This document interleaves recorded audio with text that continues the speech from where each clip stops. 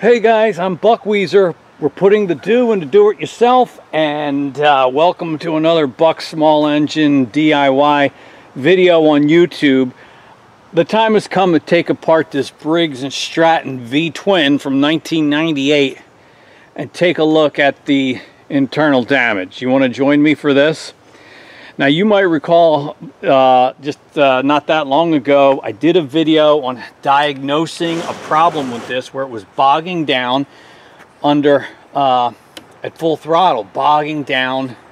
It's intolerable, and belongs to a buddy of mine. He's got a 1999 Scott's lawn tractor.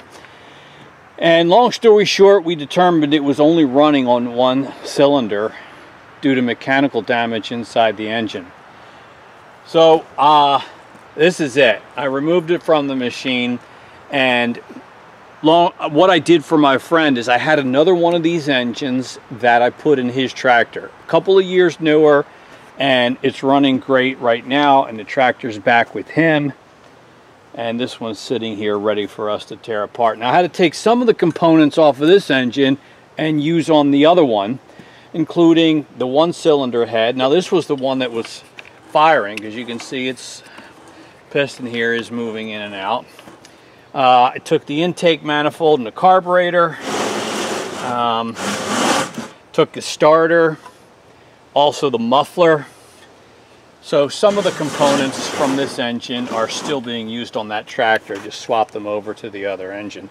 Keep our fingers crossed. So far it's working great. So I wanted to open this up. I drained most of the oil already. I don't know if I'm going to keep this engine to rebuild it, or maybe I'll just take some parts off of it. One of the cylinder heads also I swapped over to the other engine. But to open it up, it's probably going to be a mess because it had a significant oil leak. I don't know if the oil leak was from the sump gasket, or if there's a crack somewhere from when the connecting rod broke, which is what I assume happened inside. So yes, let's see what we can do here. I have an assortment of 1/2-inch drive tools right there, and I think that's all we're going to need to get started on this. Crack these loose, and then we'll zip them out.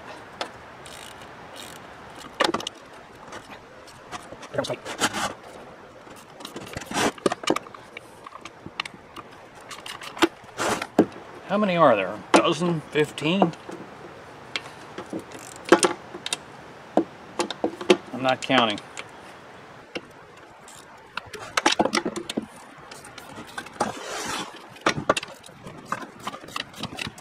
Hey, how do you like my homemade engine stand? It's really kind of a thick-walled plastic bucket, and I drilled a 1-inch hole right down the middle.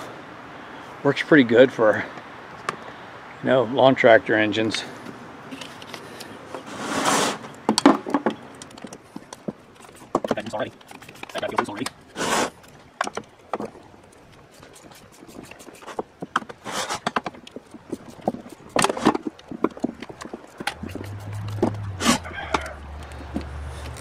Have we gone all the way around yet? I think we have. So let's see if we can get these off.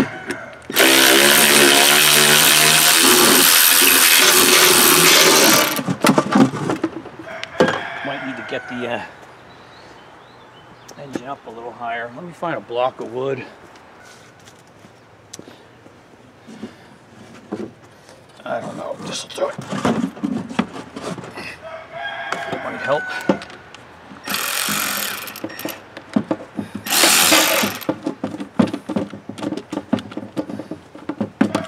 Nope, still don't have enough room. There we go.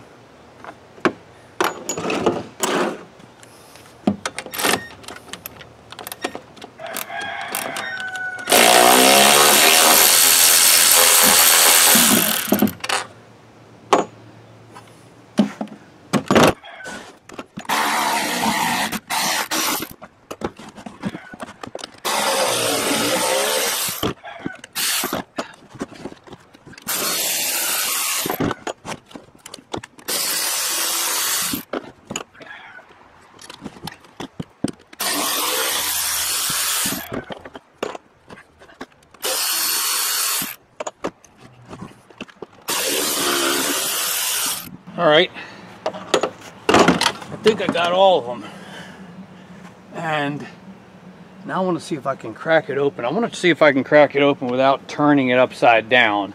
I want to see in the bottom of the pan everything without it falling the other way. Not sure the best way to break it loose.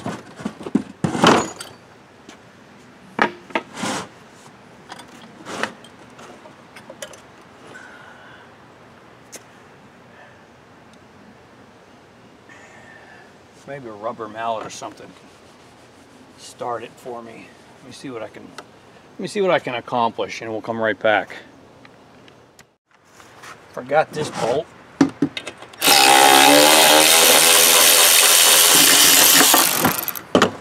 should help.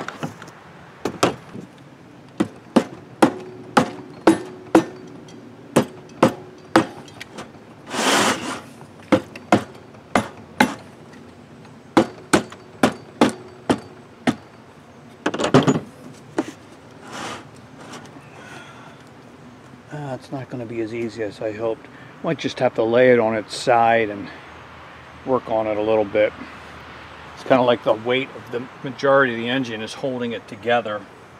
So I might have to turn it on its side and work it free that way. That didn't take long. It's on its side here, it's coming apart, and the parts are already falling out. Oh yeah. I'm also making a mess with spilling oil all over the place. I'll get a rag.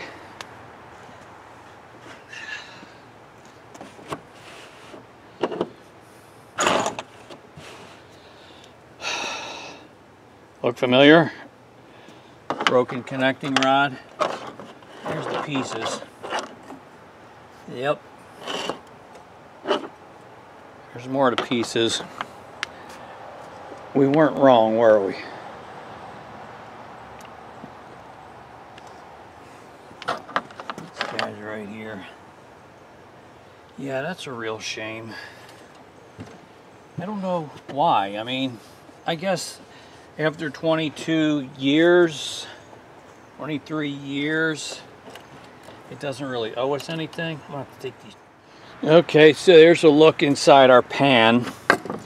Lots of small little pieces that were just sitting down in there. Oil pump has a screen on it, which is super helpful, preventing further damage. Yeah, a lot of broken pieces. Connecting rod exactly as we had predicted would be the case. Yeah. It's a shame. I'm trying to look at the block to see if there's any obvious cracks. It was leaking oil a lot. I don't know if that was because there's a crack somewhere or just the sump gasket. And the sump gaskets are famous on these for leaking. And if there's no obvious cracks, then perhaps the hope remains that I might be able to you know, get a new connecting rod and put this guy back together for service in a different setting. I don't know. I don't know if it's worth it. Maybe I just need to use this for parts, take the ignition coils off, whatever. So let's turn this. Yeah, so there's no connecting rod back there. And this is the cylinder that where it's not moving, and I don't actually see the end of it in there, so I can't get a view. Pull off that. Yeah, so that's it. We weren't wrong, and it was fun ripping it open to confirm our conclusion. These are generally very good engines. Hey, we got 22, 23 years out of it. And hopefully my buddy won't come back with any complaints about the 2003 engine that we swapped it out for. All right, that's it. Love to hear your thoughts, your comments, your questions.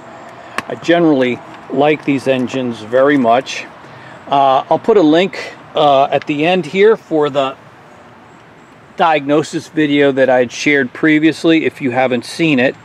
And I'll also link to another video where I actually do a partial rebuild on one of these engines for the very same problem, a broken connecting rod. I call it DIY engine rebuild. That's it for now, guys. I appreciate you watching. Hope you have a great day, and I'll look forward to seeing you on our next video. Bye-bye.